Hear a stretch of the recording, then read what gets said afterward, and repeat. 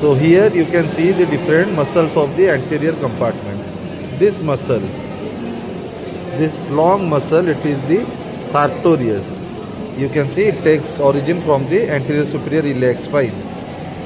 Now beneath this you can see the muscles of the anterior compartment, that is the quadriceps. So this straight muscle, this is the rectus femoris, and beneath that you can see the vastus. This is the intermedius. On the medial aspect we have the vastus medialis, and on the lateral aspect we have the vastus lateralis.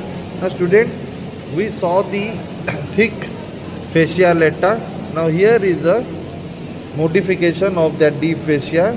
This is known as the iliotibial tract. It is taking origin from the anterior 5 cm of the iliac crest, and it moves along the lateral aspect of the thigh.